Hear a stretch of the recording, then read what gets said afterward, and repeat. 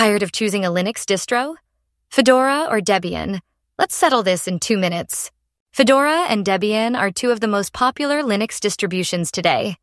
Fedora is known for bleeding-edge software and rapid updates, while Debian prides itself on rock-solid stability and long-term support.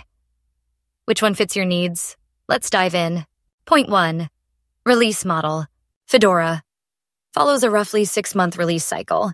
You get the latest Linux kernel, desktop environments, and developer tools as soon as they're stable.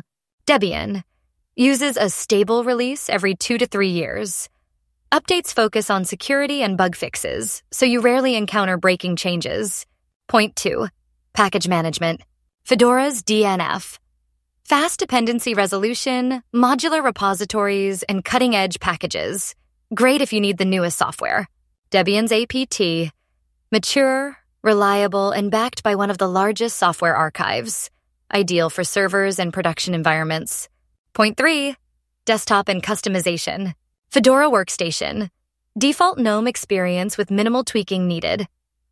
Great for developers who appreciate an up-to-date GNOME shell.